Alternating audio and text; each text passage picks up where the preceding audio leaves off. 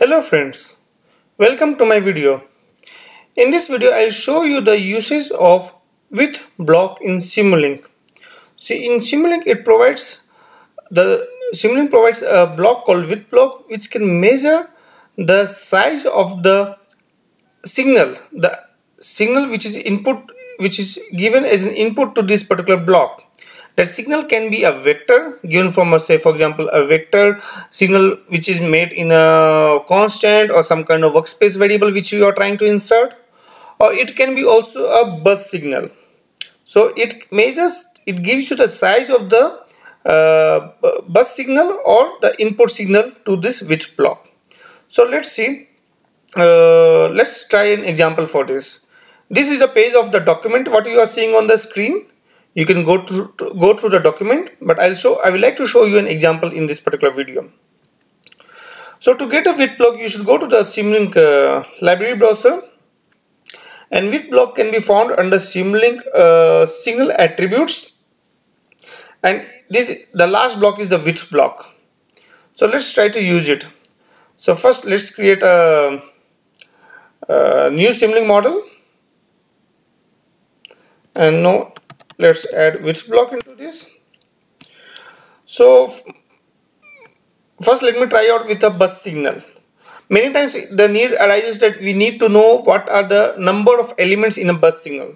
So first let me create a bus creator. This is just a dummy bus, of course we'll create. We won't have lots of values. So let's give it a value of 5, and so we will have 5 signals into this.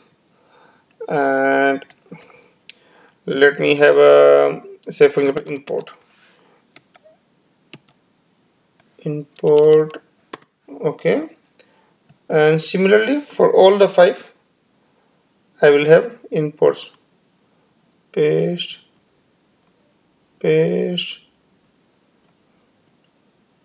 So this is just an example, that's why I'm taking 5. Of course in your actual model it depends like how many.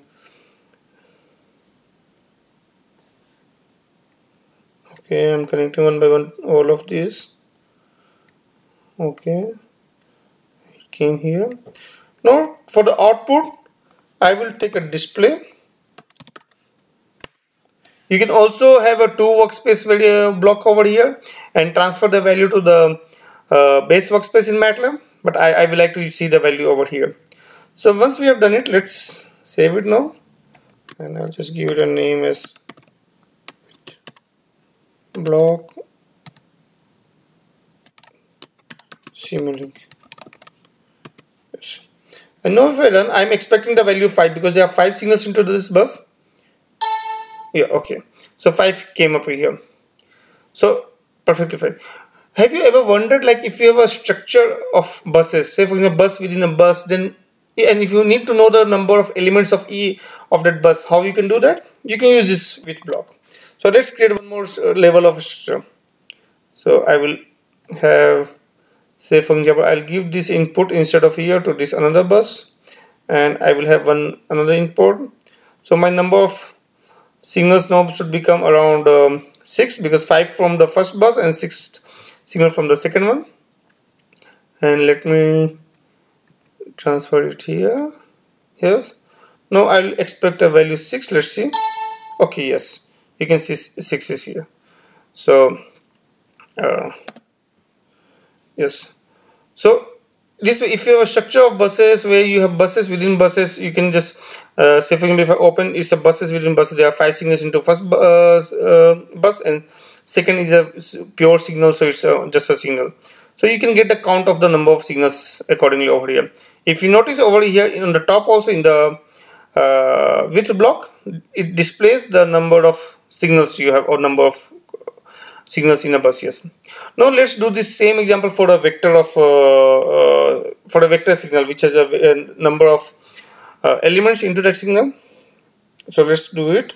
So for that, let me first create some space. I'll keep the above example also. It doesn't make any harm, and I'm creating just a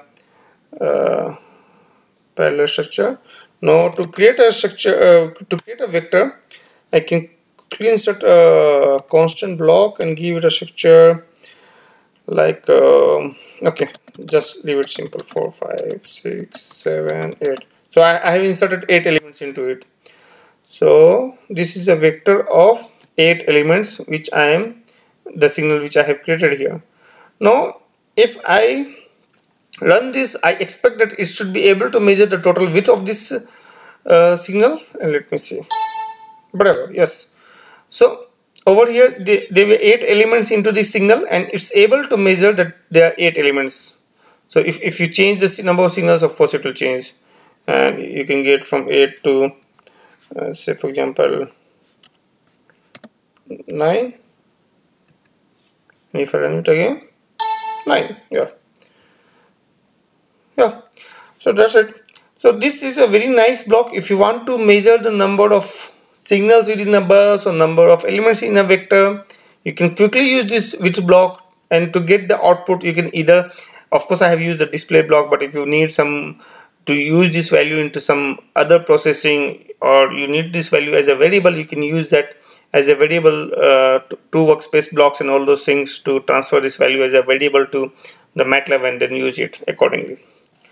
Okay, so I hope this video was helpful. For more details on this, of course, you should go through the help document. It's pretty simple, very short and precise.